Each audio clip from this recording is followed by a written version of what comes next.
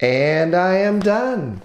Okay, so I just finished up reading the second book in the Mother of Learning series, which is called Arc 2. This is by Domagoj Kurmaic, and I want to give you my unedited thoughts upon finishing the book, which was just right now. So I'm going to give this 5 out of 5 stars. I love this book. It's so good. And it's better than the first book in every single way.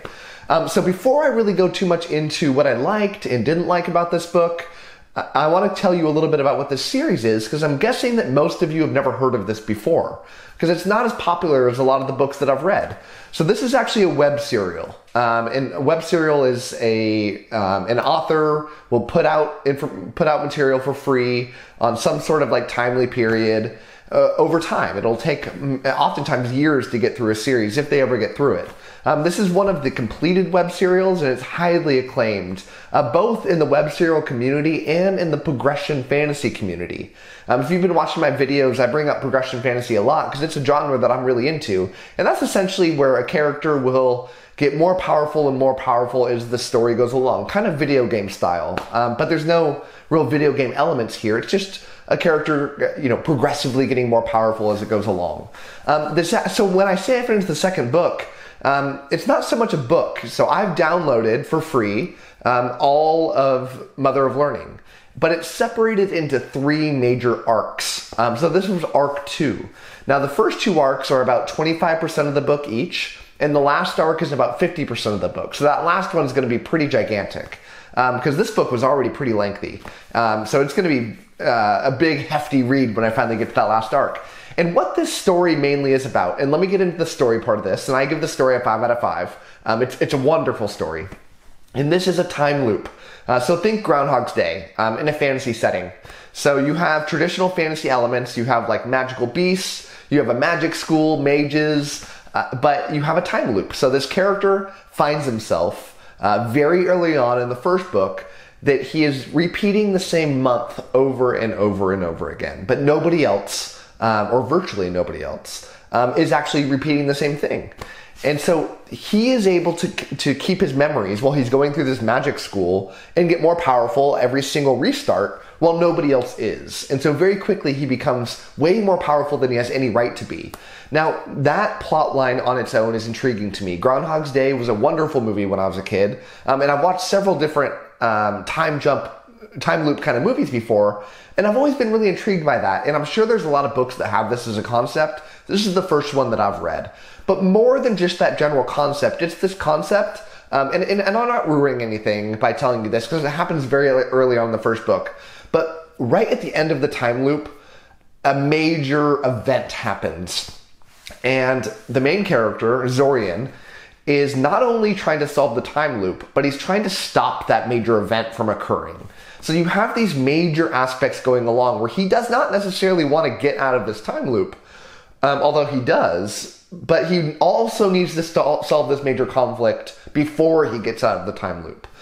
So he has to do them kind of simultaneously.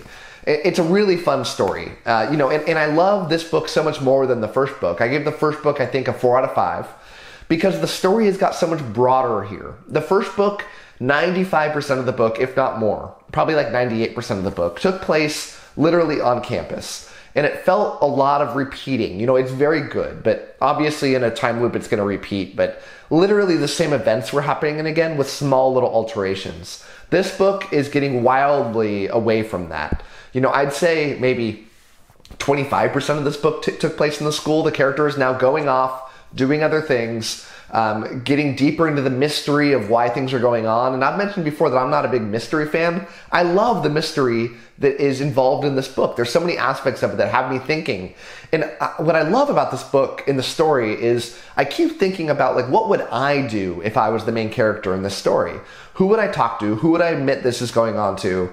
He doesn't want to talk to too many people because, bad people can find him and end the loop, or worse, knock him out of it and shut his memory off. And so, trying to uncover that mystery and figuring out what you would do personally is very fun.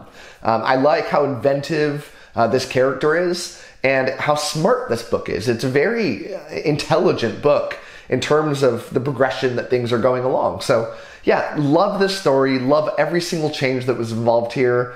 And I love the sprawling nature of that. I love fantasy books that they go in divergent paths, and eventually they'll probably come back together. But I like a big sprawling epic fantasy, and this book is turning into an epic fantasy by this arc 2, and I love that for it. Now, the world building, I'm also going to give the world building a 5 out of 5. I'm entranced by this world. There are elements here that are fascinating to me. That you have this underground group of intelligent spiders and a mystery going on with them that this main character is trying to solve. I love that. I love interesting fantasy characters and interesting fantasy like beasts. And that is very evident in this book. There's huge groups of undead that he's trying to avoid and battle at times and increase his rank and skills by going up against these things. But I love these different locations that I went to. It's making the world so much richer. I criticized the world building in the first book, although it did entrance me. This one did it and then some. So yeah, the world building is very top tier in this book. And yeah, I couldn't say enough positive things about the direction that this book has gone from the world perspective. Now, the fantasy elements, another category that I like to go over, is also a 5 out of 5. It's just, I love the magic here. I love that, this character is trying to become a powerful mage, but not learning like one specific, I want to be a fire mage. He's trying to learn a bunch of different things. And it's so fun watching this character, find these tutors and having to convince them to teach him, or maybe, in alterations on this to speed up the process each time. I love the different animals that are in this book that interact with the character in these really fun ways. I won't ruin anything, but there's like these huge mythical beasts that are involved here that are critical to the story. There's this whole plot line of what's going on underground and teleportation and just so many fun fantasy things that don't feel overblown. They don't feel overdone. And it's so intriguing. And I love so much about this book. Now, let's go to a couple of the things that I didn't love about this book. And one of them is the characters. Now, it's weird to give a 5 out of 5 and criticize the characters of this book, but they're just okay. Some of them are not written incredibly well. They feel very cookie cutter, if you will. And even the main character, is not a character that I will remember as the years go by. When I think of this story, what I'll remember from this story is the plot. I'll remember the world, but the characters just kind of blend together. They're okay, and you kind of get sick of some of them because you see them so often, because the same kind of thing happens with them over and over again. There are a couple exceptions to this. Some of the teachers are very interesting. I think his sister is very interesting, but in general, they're just okay. I also need to criticize some of the writing involved in some of the characters. In this book, he's starting to admit that he's in a time loop to more people, and they're so quick to accept this as the reality that it's just like very unbelievable. If somebody came to me and told me that I'm stuck in a time loop, I would think that they're insane, and pretty much no amount of convincing would be able to tell me that they're not. But, one of the characters in this story just very quickly is like, okay, yeah, that's true. And it's just kind of crazy and weird, and, hurts the character progression here a little bit on some of the characters that are not the main character. The writing quality equally is just okay. It's like a 3 out of 5. Kind of pedestrian writing. You're not going to think of this as like the pinnacle of fantasy writing. The prose is, mediocre. Not bad, but definitely not good. And I'm okay with that. Out of all of my criteria, I think writing quality is probably the least important for me as a reader. I don't need every book to be Guy Gavriel Kay, or like a Patrick Rothfuss. Prose is a nice bonus for me, but it's not going to hurt my enjoyability of the book. I'm a plot guy. I want a good plot. I want a good world. I want good characters. Writing quality, yeah, just so-so. Definitely don't read this book and expect to get wowed by anything here. It's a web serial, and I think web serials, all of the ones that I've ever read, the writing quality is the weakest part of them. And and maybe that's part of the aspect that they're churning these stories out. They don't have the benefit oftentimes of going through a huge editorial process, usually no editorial process. They're doing it all on their own, and they're trying to get they're going for word count instead of perfecting what they have. And that's what makes web serials so good, is their ability to churn out these stories, but the writing quality can take a hit because of that. And that's okay for me. Now, the last thing is and by far the most important thing, and it's my enjoyability.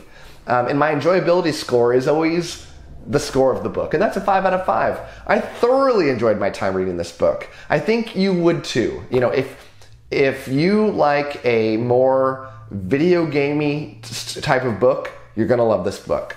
If you've been intrigued by time loop stories, you're gonna love this. Like, if you liked Groundhog's Day, I think you're gonna love this story too. If you like web serials, you've probably already read this because this is one of the most famous ones. And if you like progression fantasy, you're gonna love this book too. But if you're going into this book thinking, you know, I need to find another Robin Hobb to tell these wonderful character stories, you're not gonna love this book. You know, if you're going into this thinking, I need to read something with enormous prose, you're not gonna love this book. So, you know, get into this book if those positive things I said are what intrigues you. It certainly is for me, and I think more people should find out about the story and go down the journey. You can read it for free on the website, and that's a nice little bonus. You know, I happen to buy things on Kindle because I prefer to read on Kindle. I didn't actually buy this one because I don't think you can buy the whole story yet, but you can just download it straight to your Kindle. It's very easy. But yeah, I don't like to print things out. I don't like to read on a computer, but you can if you want to. So that's my review. Hope you enjoyed it. And as always, happy reading to you.